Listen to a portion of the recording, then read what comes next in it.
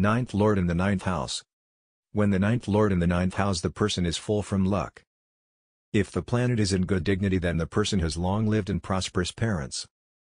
The person will be religiously inclined and be charitable. He will travel abroad and earn reputation and money. Money comes easily, popular for their wisdom. If the planet is not in good dignity or weak, then the father focused on personal growth. Go away from on business so much that children feels neglected. The person's father will die or leave the family early in some ways. Ninth Lord in the 10th house. When the ninth Lord is in the 10th house, the person fortunate in life purpose. If the planet in good dignity, then the person is lucky in career matter. Will become very famous and powerful. Generous and occupy posts of authority. Wealth from career leader, minister, political head, supportive to others.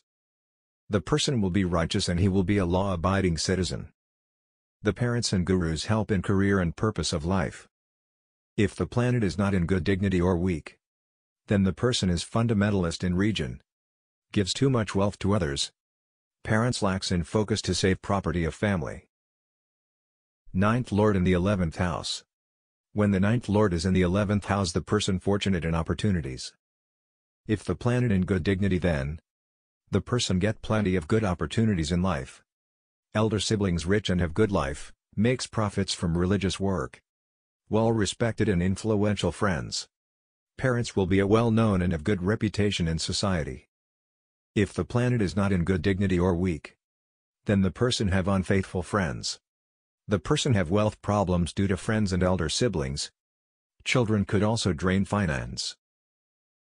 Ninth Lord in the 12th house. When the ninth Lord is in the 12th house, the person fortunate for a liberation.